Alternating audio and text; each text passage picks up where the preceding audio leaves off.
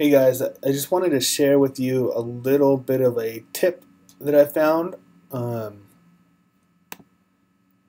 see these all the time. They're posts by the Livewello staff pointing you to the Livewello reports. Like this one's on a blog and this one's on Facebook.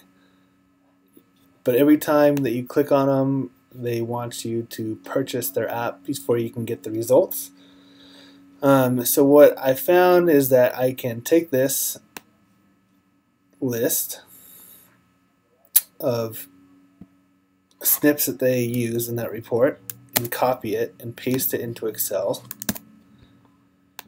and then just grab the snips themselves, the RSIDs, and copy those and then paste it into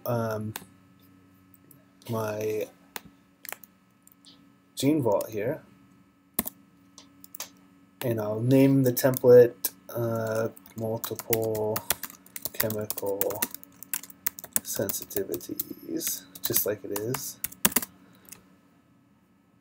and then I hit submit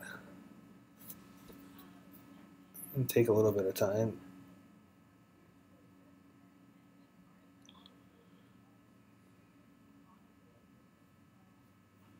And there you go.